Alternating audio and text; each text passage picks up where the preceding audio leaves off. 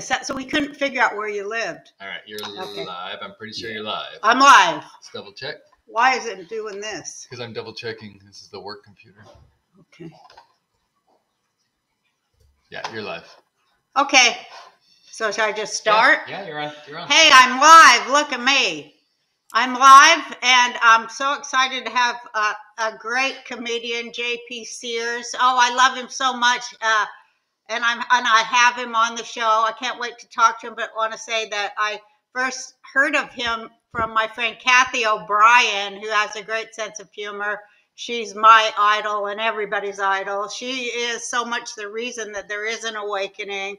And I have a picture of her meeting you backstage, but she's the person who turned me on. She goes, have you seen this guy? And, you think being a comedian, I would know, but, because of shock and awe and trauma that I've been through, thanks to the world being the way it is and our government being the way it is, I was not aware of you, and I apologize to myself first for not knowing about you for like 2 whole years. And also, another thing that happened is you came to Hawaii, to the Big Island, and my daughter goes, "Oh, well, we won't be over tonight because we're going to go see Sears. He's here in Hawaii." And I'm like, "What the fuck? You're taking my grandsons to see, and you didn't even ask me to go? I wasn't even invited." And she goes, "Oh, we didn't know you knew who he was." Like kind of assuming that, I'm in the old batch, which of course I am, but come on. I was so pissed, but my grandsons love you. So everybody in the family's a fan. All my friends are fans. I'm a huge fan. I'm so honored to have you here. Now I'll shut up. I can't wait to talk to you about a million things, though. Thank you so much for being on my show. You're a friggin' warrior, man. You're so damn funny and genius. Hi. Well, thank you, Roseanne. I mean, every drip of that is ridiculous coming from you. I mean, you're a legend. I was watching you and your comedy before I even knew how to read. I still don't know how to read. So all those compliments coming from you, they go right to my heart and right to my ego. I'm now more narcissistic than I was before this conversation started. And please tell your family that significantly betrayed you. I appreciate them. I will, bastards. Yeah, I didn't get to see you because it was sold out, and I was so pissed. I wish you would have done another show. Or called me at least. I mean, I wish we would have known each other and you could call me and I would have said, come on over after or meet me up and come and see my museum. I got a weird museum over there that you would love. And if you ever come back to the Big Island, you call me so you can come to my museum. Okay. First of all, I would love to. And I normally I was doing a comedy tour throughout the Hawaiian Islands every New Year. I'd been doing that for the past couple of years, but then whoever it is, Bill Gates, Klaus Schwab, just all these guys decide like we're going to do COVID. So had to, haven't been able to do the tour for past couple of years. But I think when Team Freedom wins, and it is indeed winning, in my opinion, I'll be coming back to the Big Island, do shows. I want to see your museum. I want to clean out your cat's litter box. I want to do everything. I can't wait till a day comes where we can sit and just talk about comedy, because I know that first you were like a life coach guy, and I guess you didn't know how funny you were, right? Or did you? Well, I was in denial, and quite honestly, I don't think I had high enough self-esteem to think my sense of humor was anything special.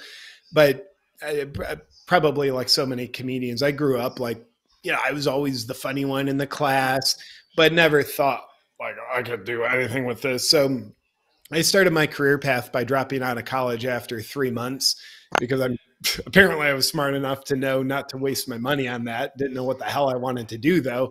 But quickly thereafter, I got into like these alternative studies on holistic health, fitness, nutrition, and then like stress reduction, emotional healing, led into the whole life coaching thing, which was super great work. I learned so much about myself. What year was that when you were doing that kind of work? So I started in the year 2000. Oh. I was 20 years old, didn't know what the hell I was doing, but I had a lot of ambition to Mhm. learn a few things. So I was doing that, and I think it was 13 years into the life coaching career. That's when I start to like get these ideas, like these life concepts that we can all relate to. I had these ideas to portray these concepts through the language of comedy, but I would of course tell myself like, wow, I don't know how to do comedy, even though like everybody around me always thinks I'm funny. But eventually I just said like, I don't know, like I don't know how to do the thing I don't know how to do. Just like a baby doesn't know how to walk until it does the thing it's never done. So let me just make one funny video. It'll probably suck, but I'm going to do it. But when I made that video, it woke something up inside of me. Mhm. I mean, I had never had a creative outlet my whole life. No music, no art, no structured comedy, no anything. And I know you know what creative fulfillment feels like. So when I tasted that, it's like, dude, I suck at comedy and I love expressing comedy. So Yeah. just tasting that inner fulfillment just left me hungry for more. Well, so here you are, you're a life coach, and you like that kind of work. I mean, I've seen your videos where you're talking about it, and you felt pretty fulfilled doing that, right? I did. Yeah, it felt meaningful to me. I had a good time doing it. I felt like I was genuinely contributing to the betterment of humanity. So you're And that kind of guy. You're the kind of guy that's got like the like huge spiritual longing to connect with people and to bring a good message to the world. yeah, so in other words, in Hawaii, I fit in best in Kauai with all the hippies laying in hammocks and meditating and probably doing too many drugs. Yeah. But then it's incredible to me that like go to real core and you make fun. You end up being the perfect guy that makes fun of you. Yeah. That's Yeah, cool. That's dude. like a story within a story. I like that. Yeah, man. I mean, if we can't laugh at ourselves, we're freaking hypocrites. And and I think Oscar Wilde said it best when he said, "Life is too important to take seriously." Yeah.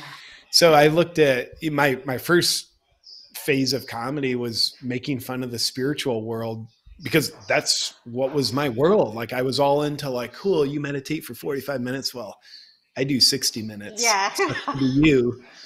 So wherever a person is, there the human ego is. And I think the Right. best comedy comes from portraying how we're in denial of our own egotistical Yeah, nature. yeah, absolutely. The arrogant and the ignorant, how they just stand so tight together. But then get in between those two and like dropping a little seed that it ends up exploding the fuck out of the whole thing. It's just so awesome. That's what I love about comedy itself. So it's great that I can't believe that you never in your childhood. Well, I guess you were the kind of comedy that you did was it the silly kind or were you the bomb dropper kind of funny kid?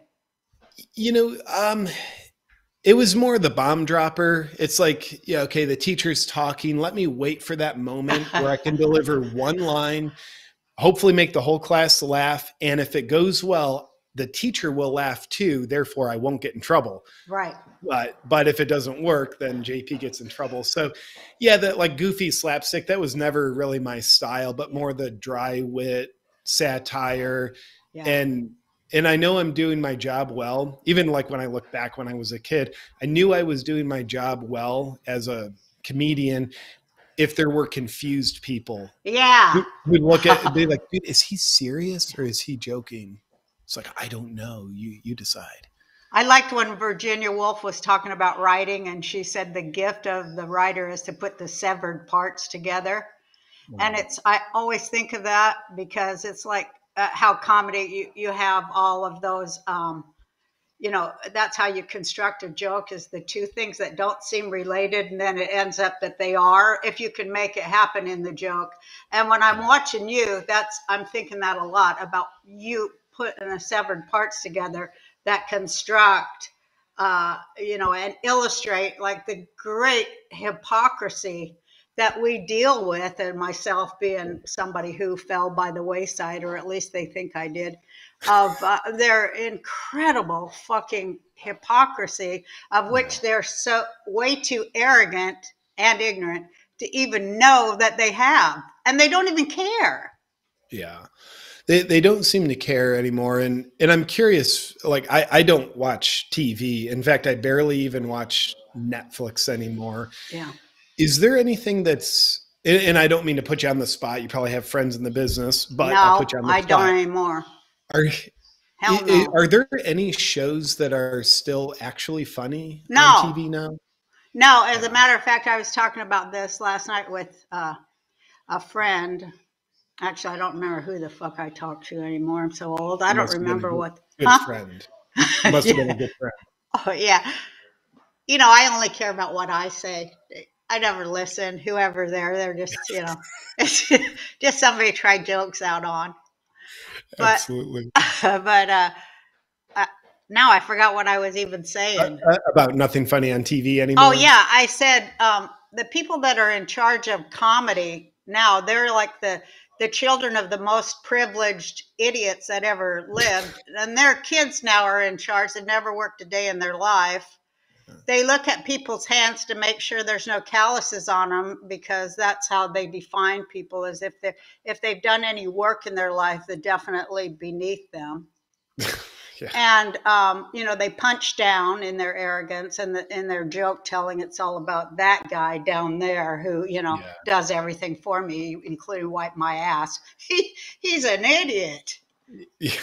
That's it, you know, and they're the ones in charge of comedy, and they don't know what's funny. And if it does happen to bite them in the ass, they hate it. Yeah.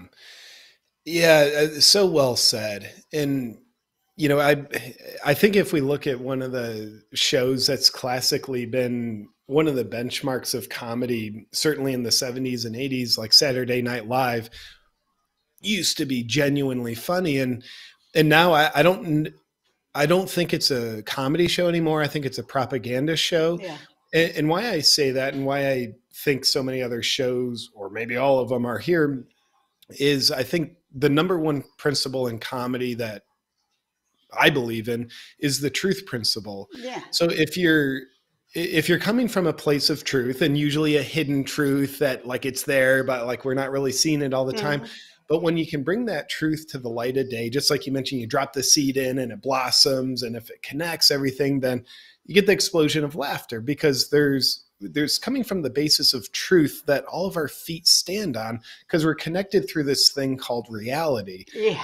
But when you abandon the truth principle for the narrative principle, we're living in a time where a very low percentage of the narrative is based on truth. So if you're switching the truth principle for the narrative principle, you don't get genuine comedy, because it's like farming in soil that's not made out of dirt. It's like, oh, that's like chemical goo you're farming from, and that's why nothing funny grows. You can have stuff that agree. You can get people to do courtesy laughs and like punching down, like, yeah, nice sketch about Joe Rogan. What a misinformation moron. Yeah. But it's not funny. No, it's not. It's never funny. It's not funny. It's just arrogant frat boy, privileged, friggin'. It's all so privileged. And, you know, what is it? Like 2% of people in America have that background of being privileged. So it's like directed. Of course, it's propaganda when you direct it only to that small of a fraction of privileged people. What about the rest of us? We want to laugh. Fuck, we want to laugh at you. You're the funny ones, you stupid bastards. But, you know, there's none of that. You can't. I knew when Obama had signed that NDAA thing, and I said to my friends, oh, great, now comedy's illegal. And this was way back when. I think it was 2013. I'm like, now they're going to come and arrest us for telling jokes. What was the NDAA thing?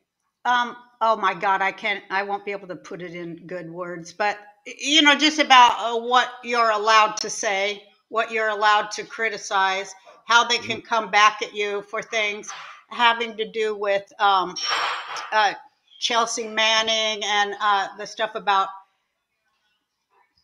what we can say, the truth we're allowed to expose. Because look what they did to Chelsea Manning. For show, look what they did to the people who exposed what Obama's government did. Yeah. So, of course, following that is to say anything about Obama at all. And that's what I meant. So you couldn't tell a joke about Obama. And I said this like in 2014. So it's kind of ironic that telling a joke about somebody, Obama's brain, Valerie Jarrett, telling a joke about her is what undid my whole life. So you're so not allowed to make fun of Obama or of that particular ruling class out of Chicago. You don't make fun of the people of the ruling class of Chicago. Don't do that.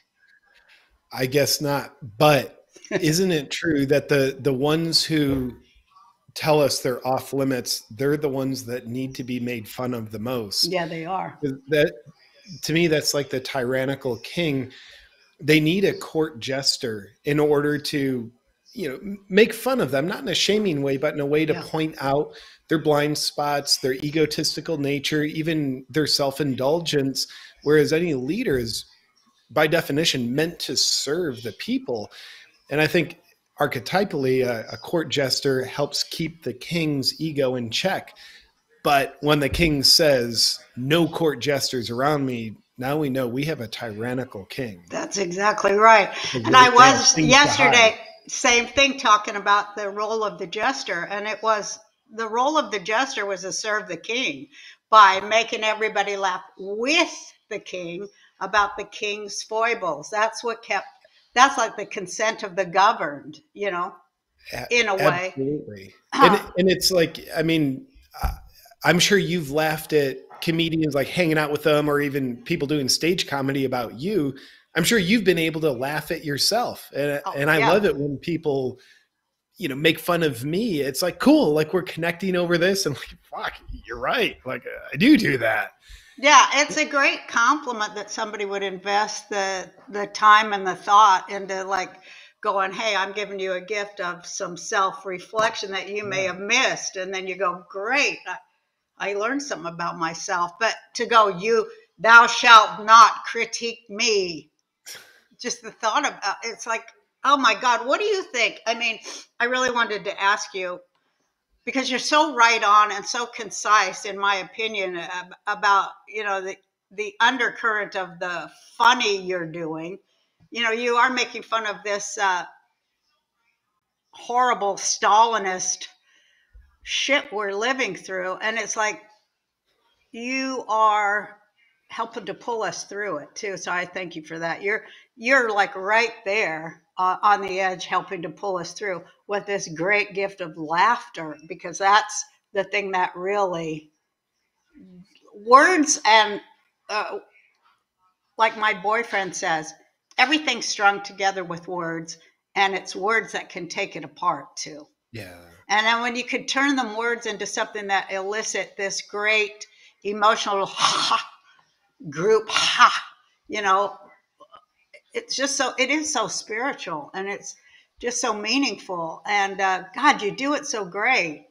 I'm just really proud of you. I'm proud that you stand there and that they haven't figured out a way to take you down, because you're too goddamn smart for that. Well, thank you. And they've tried to take me down, but I think I think you can relate to this better than I can. When you become willing to risk losing everything, they can't take anything from you, because you can look at the money, the status, like things that, like, all right, inherently someone could take that from you. And you had people take, I can't imagine how much money from you when they kicked you out of the show.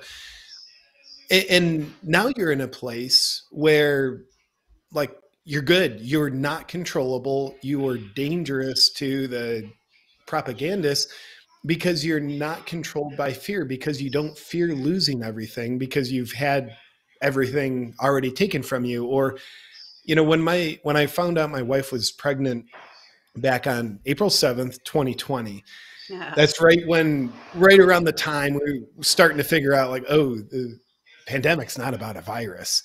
And I start doing comedy portraying like this, like, bullshit that's going on. I'm thinking, like, cool, this is what I've always done. Like, who wouldn't like this? but a lot of people didn't like it. So around that time, I learned my son was coming along.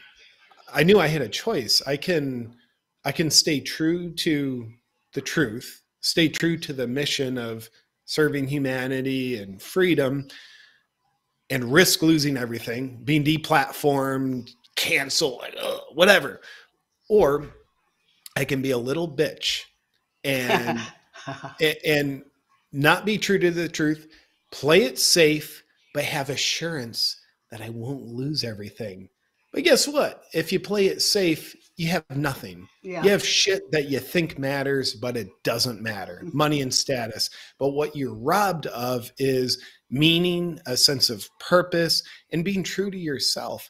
So, but especially knowing my son was coming along, I knew I have to do every little bit that I can do. I have to do everything in my power to ensure that my son never has to have explained to him what freedom was. Yeah. So, I think I became dangerous that moment.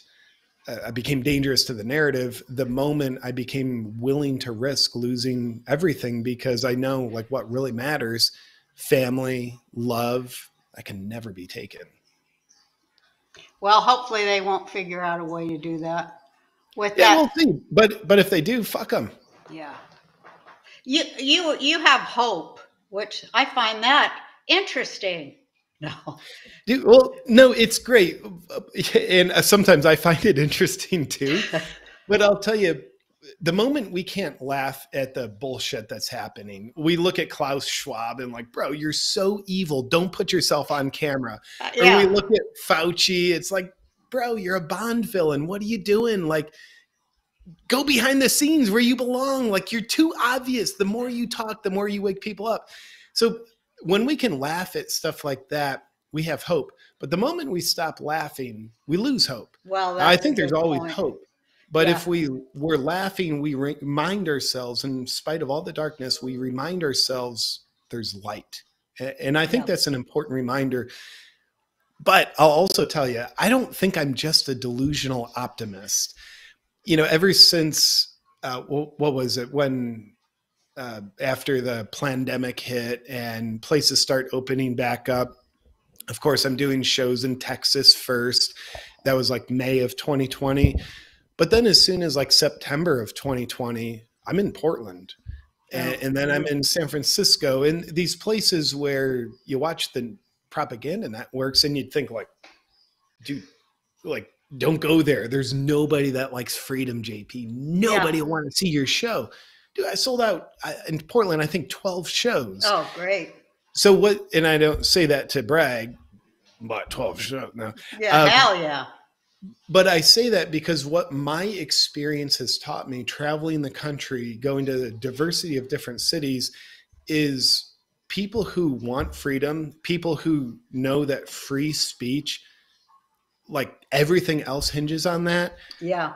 We are the majority. Yeah, we are. You watch CNN, and I believe there's deliberate mind control to make people who love freedom think that they are in a minority so that they feel shame and bullied into complying with a woke narrative.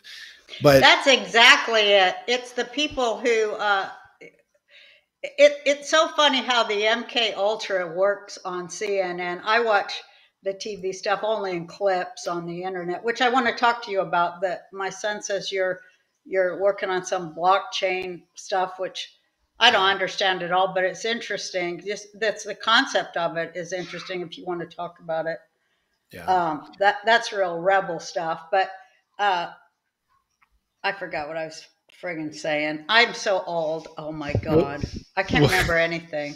Well, and I love that. You forget what you know so you can remember what you don't know. But can I share a note on the blockchain stuff I'm working on? Yeah, please. So I got very heavily involved with a company named Zion.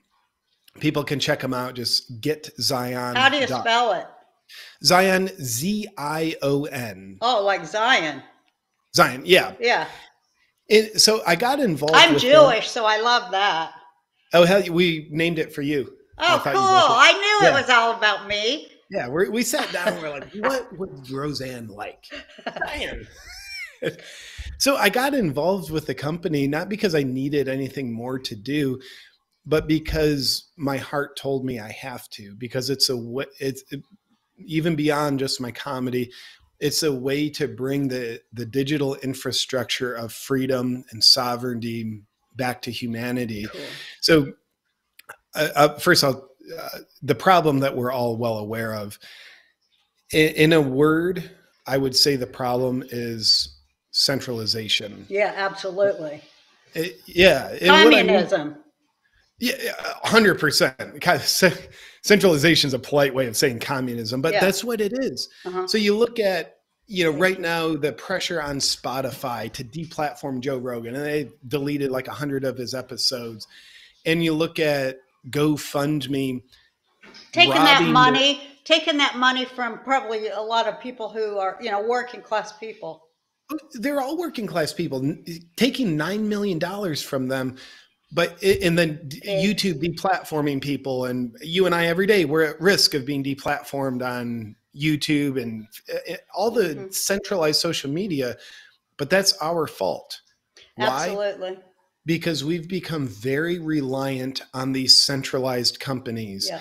Centralized companies basically meaning they're a middleman between us and our connection to other people, whether absolutely. It's us connecting to them with our words, like kind of social media, or connecting to them like, I want to give you money, Freedom Convoy. Yeah. It's an old paradigm, and we're living in the time where we're really feeling the pain of what it is to be trapped in the centralized paradigm. The Matrix. We can easily call that the Matrix, can't we? I think that's the perfect name for it. And now we have an option to red pill ourselves. Hell yeah. And I've heard about Bitcoin for a while, and quite honestly, I would get annoyed by people talking about Bitcoin. I'm like, oh, that's pretend money. But aside from the value of Bitcoin as an asset and an investment, which is really intriguing, what I've come to learn is Bitcoin, with its blockchain technology, it mirrors what freedom actually is, how it's built. So long story short, I got involved with Zion because it's the world's first social network that's literally built on blockchain, on the Bitcoin blockchain, which is the most sovereign, secure network we know. Yeah. Why? Because free speech matters. Connecting with people matter. So we can do that now in a decentralized way. And just because I know I get to be in front of a lot of people, this is like Zion, what it does for humanity, brings back freedom, sovereignty, and civility. I want to bring that to the world because we need solutions. It's one thing to look at Spotify, YouTube, GoFundMe and be like, dude, it's fucked, but I don't know what to do about it. It's another thing to say it's fucked and here's what I'm going to do about it. There's a new paradigm. As the old paradigms, it's sinking ship. We can either stay on the ship and go down with it, wake up in communism. And my dog's barking. He doesn't like communism. He don't like it either. He doesn't. He's not a fan of Marxism. No. Or we can get off the ship and realize there's like a new way of doing things. So we can use our head for something other than a hat rack, as our grandmothers used to say. Yeah. And using our heads and our lives as something other than us being in service to the centralized companies that use our data, sell our attention to advertisers. And before I sound too pessimistic, dude, I am so grateful for all the big tech stuff they've brought to the world. Like you and I, you wouldn't know of me. I wouldn't know, we wouldn't be connected without big tech. Right. There's great blessings. And I think we're living in a time where it's time to take the best of the blessings and leave the centralized control behind. Yeah, I think we are in that time where we're taking the best of the best and we're leaving the waste product behind in every possible way. We're leaving what doesn't serve us behind. And we're figuring out how to do that too. Yeah. So it sounds like Zion sounds like exactly that thing. But so you're going to work, what the purpose of it is they're not going to be able to erase you from. Yeah, there's no overlord, right? There's no overlord, simply said, because it's decentralized. So right now, we're broadcasting on YouTube. So my words, I want to talk to you, Roseanne, but right now my words go from me up to YouTube, all their stuff, and then they go to you, and then YouTube says, cool, now we'll send this to the 100,000 people that are going to watch this. But what Zion does is it allows us to be decentralized, so we don't need to send to YouTube for them to filter or give us permission. We go directly to each other. And last thing I'll say about that, the newer platforms that pledge not to censor, like Rumble and Getter, dude, I'm a fan. I want them to succeed. I think they're a step away from the problem, but they don't solve the problem because they're still centralized. They could have a changing of the guard, new CEO, they get acquired by somebody, and they're like, all right, we've told you we're not going to censor, but guess what? Our shareholders are putting some pressure on us. And, Roseanne, you speak your mind a little too freely. Yeah. You got to go. But with Zion, it couldn't censor any user, even if it wanted to, because it's built on the Bitcoin blockchain technology that literally makes it impossible to censor. And that's human nature. Like if you and I were sitting in your house and on the Big Island, we're on the couch, we're having a chat. Joe Biden's handlers in DC, even if they didn't like what we're talking about, they had no way to stop us because human nature is we don't need permission to engage. Speak. And if you stop liking what I'm saying, guess what? You stop listening, or you walk away, or you tell me, get out of my house, JP. Or we get in a big drunk fight in the yard. Yeah. Like so many people love to do in Hawaii. I'd love to do that with you. After we look at your museum, let's get in a drunk fight in your yard. I want us to yell at each other. Yeah, I like yelling. Getting the ducks all scared. I love it. So I appreciate you asking about it, Roseanne. Getting involved with Zion, I've done it because to me the mission matters. There is not a technical solution out there like it. I support the Rumbles and Getters, but I want the problem solved because. But what about all the horrible people that would use it to go, okay, we're going to come for all the people who wear red or green. Let's all organize so we can come and murder all the people that like the color green. I always worry about those people because they can use it too and get all organized. And what do we do about that? That was the first question I asked the founder. It's like, what if they start using it to facilitate terrorism and horrible stuff like you're talking about, killing people that like green? I mean, we need them. Yeah. So Zion is anti-censorship, but it's not about breaking the law. So if there was ever any evidence that, hey, there's like a terrorist using Zion to organize, we'd of course fully cooperate with the FBI and let law enforcement unless you found out it was the FBI. Then what would wouldn't that be fun? Who would we report the FBI to? I think that's the quandary we're in right now, isn't it? I feel like I don't know. It feels like Joe Rogan's the answer. Like, Joe, the FBI is corrupt. Could you please do something about this? Yeah. Can Joe save? Yeah. But or maybe Chappelle. I don't know. Well, I think it will be comedy. For sure, it's going to be comedy that saves everything. It has to be. Yeah. It's definitely, I mean, we're biased. We're comedians. So, of course, it's just comedy.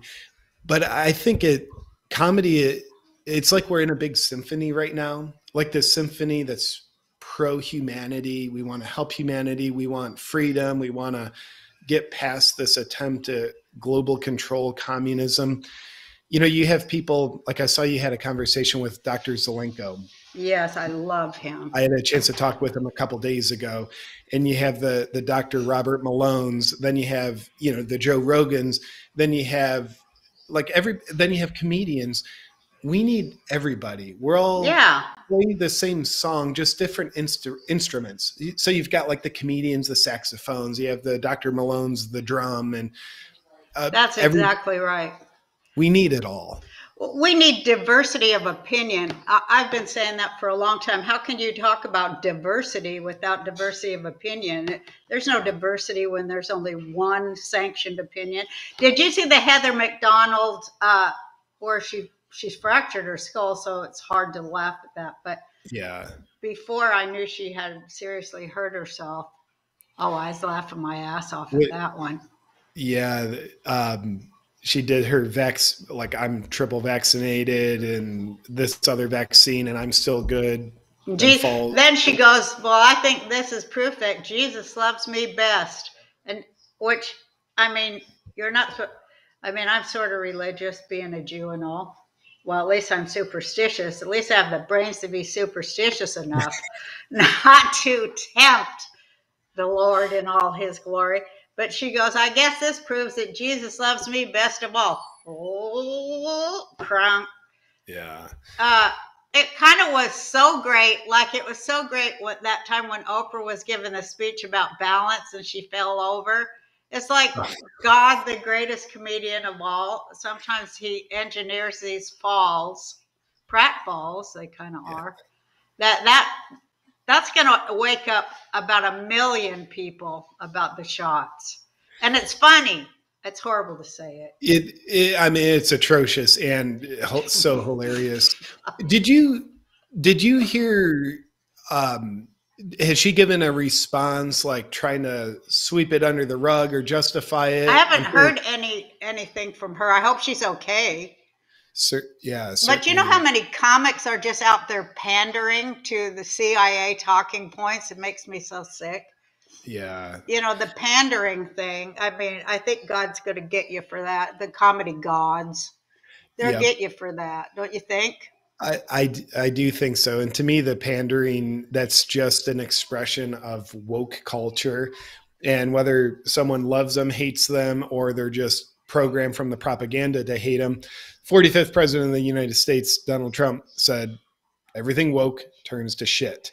Now, if there was anything that's born out of absolute truth, I think that statement is. And certainly woke comedy turns to shit. Woke politics turns to shit. Like you mentioned, diversity of ideas.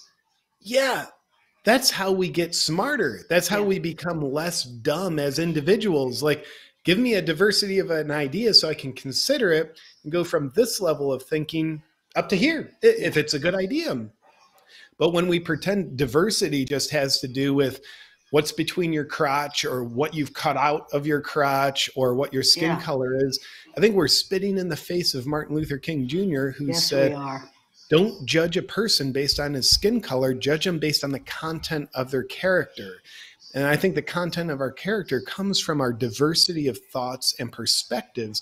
But now we're living in a warped time where we're being told the opposite.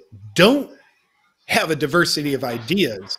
Diversity comes from having someone who identifies as a cat, someone who's black, someone who identifies as a man who's pregnant. And it's like that feels very shallow. I think Martin Luther King Jr. had it better than this woke culture narrative. Yeah, I like any reference to him. Because he was so far ahead of his time that it seems even radical, the things he said. People would just not like him very much today, would they? They wouldn't like him very much. It's like when Larry Elder was running for governor of California, when Newsom earned himself a recall, they start to say Newsom's the blackface of white supremacy. And you mean when they said Larry Elder was the blackface of white supremacy? Yeah. Mm-hmm. How dare they? How effing dare they? And of course, it was a bunch of white people saying it. Talk about white privilege. I go off on this all the time. White liberal privilege. That's where you get to speak for black people. Yeah. You know, what happened to letting black people speak for black people? That can't be allowed because they don't like the way they They don't like what they say. Also, why are you running in here? You keep moving. Oh, I keep moving. It's fine. Oh, okay. Sorry. Thank you. They need to, Roseanne, Jake needs to staple you to the chair. Yeah, he would probably like to do that. All my kids would like to staple me into one place. They're like, Mom. But I'm like, I'm a human being, for Christ's sake. Yeah, I have 5 kids. You only have 1. Are you going to have more kids? Hopefully, yeah. Oh, We're so satisfied and fulfilled with one. Yet, after my wife has a little time, kind of regaining the composure of having a baby and breastfeeding, then hopefully to become human again. Pretty much. Yeah, I like your family things. I like your father videos. They crack me up when you're holding him. You go, why does he ever stop crying? Does he have autism? I thought that was the funniest thing. That was so hilarious of a perfect dad thing to say. He's adorable, that kid. Wilder, he's adorable. Yeah, man. Mazel tov to you guys for that. Your little family. Very happy. As you can tell, he gets his adorable looks from Mom. Yeah, he looks just like you. I hate to say. Well, yeah, I hate you to say that too. But whatever the cute element of me is, it really shines in him. Well, I'd like to hear you give me some good news. So I always ask it's funny, sometimes the darkest of my comedic friends, they're also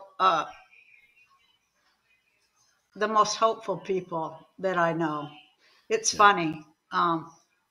And apt in a very cool spiritual way. But so I think that I've wasted a lot of your time. I have no idea what we're doing. Jake, what am I on time? 10:48, another 10 minutes. Oh, okay. Well, that's the perfect 10 minutes that I'd like to ask you. I want to make you responsible for my happiness.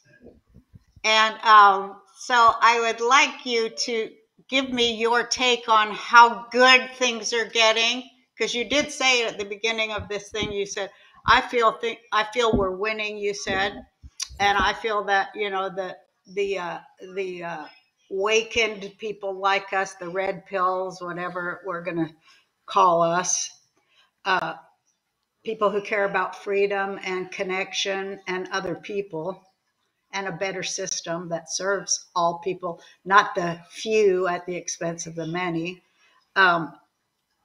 which is communism. I'd like you to give me your hopeful vision and view of now into the future, because I'm old and I have to have something to hold on to, so I'm making you responsible for my happiness. So go. Well, one, I would say I'll give you 2 answers. One's on an individual basis and another's a little bit more collective. On an individual basis, I think here's our recipe for a beautiful future where our grandchildren and our great-grandchildren are born and bathed into freedom, where they get to express themselves and have a beautiful life. I think here's what needs to happen on an individual basis. We all need to figure out what we as individuals stand for. Because I think if you don't stand for anything, you'll fall for anything. That's right. Because if you're a principled person and you've got your values, whatever they are, then when you have bullshit thrown at you that's disguised as weaponized morality, like, hey, good people will separate their classes based on race, and like, of course you should, well, get your 12th shot, like, well, don't look at that, but just because we said so for your protection. I mean, this has a death rate of 0.02%. I mean, but if we're a principled person who has values, bullshit bounces off of that, because it's like we're leaning on a solid oak tree. Those are our principles and our values. But if we don't stand for anything, we'll fall for anything. Bullshit will be a much more solid post than nothing. But if we're leaning against an oak tree of us determining what we stand for as a person, then we're pretty solid. And we'll protect our birthrights.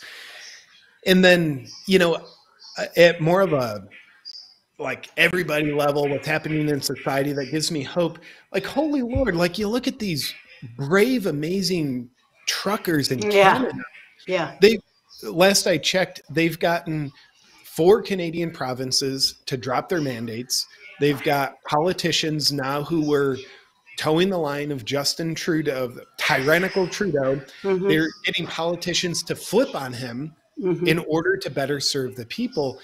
Man, and by the way, like Canada, like I'm ashamed as an American that Canadians are doing this and we're not. Now, Americans, we're doing some pretty awesome shit. I want to give us credit, but like, I'm so proud of these Canadians. They're amazing. So, but I look at what they're I doing. loved it playing in front of, I want to say, I loved Canadian audiences. Did you? They're so smart. I just They're loved playing up there. they're very smart. They're also very white, aren't they? Yeah, well, they're colder than hell. They don't get a lot of sun up there. So I look at what's happening there. And then you look at the other evidence, like CNN's ratings have never been lower. Ah, And ha, ha, ha. yeah, because people are waking up. And then I think right now, the good part is the evil that's been hiding in the world for decades, maybe Centuries. Oh, centuries. come on. Yeah. Since It, Babylon. yeah, I agree. It's not hidden anymore. No, We can that's see true. it. Hmm. And a concealed weapon is more dangerous than a weapon we can see. That's When we true. can see evil, it's like, whoa, now we can do something about it. Hmm. It's like Ram Dass. Yeah, He once said, you can't get out of a jail you don't know you're in. that's right. But if you can see the evil jail, now you can get out. Yeah. And the more Biden, Justin Trudeau, Fauci, Gates, Klaus Schwab, the more these yahoos talk, Yeah. the better it is for us. Because Yeah, they're just that's waking true. people up. Doesn't it look like they went through central casting to get these guys? I mean, like that Klaus Schwab, it looks like, what's his name from the, this guy? Dr. Evil. Yeah, it's central casting. And so is Yeah, Fauci, like it's so a cool. little evil, mousy mass murderer. It So looks just like cliche. that. The one thing I like about Justin Trudeau, who makes me want to vomit in my mouth, is Castro, they say Justin Castro. That's Justin Castro. He at least doesn't look like he went through central casting. He kind of look, oh, he's kind of handsome. He doesn't look blatantly evil like Schwab. Until you see him dressed up in blackface with that Prince Sambo thing he's got on when he's in Yes. blackface, then it's like, oh, here's the real guy. A real, like when you see Prince Harry in that Nazi outfit, Yeah, when he dressed up like a Nazi. Did you see that? I didn't see that one. Prince Harry at a Halloween bash they threw. He was in full Nazi regalia, like how the royals were before they had to tone that down a little bit.